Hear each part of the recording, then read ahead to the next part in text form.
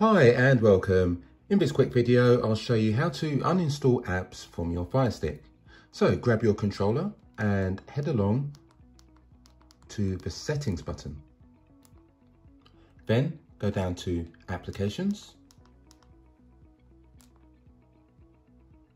Next, we go down to manage installed applications. Here you'll see a list of your apps and they're currently sorted alphabetically.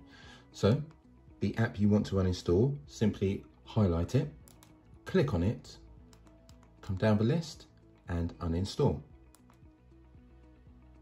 It asks if you would like to confirm this.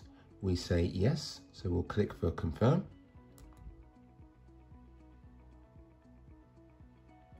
The application is now uninstalled.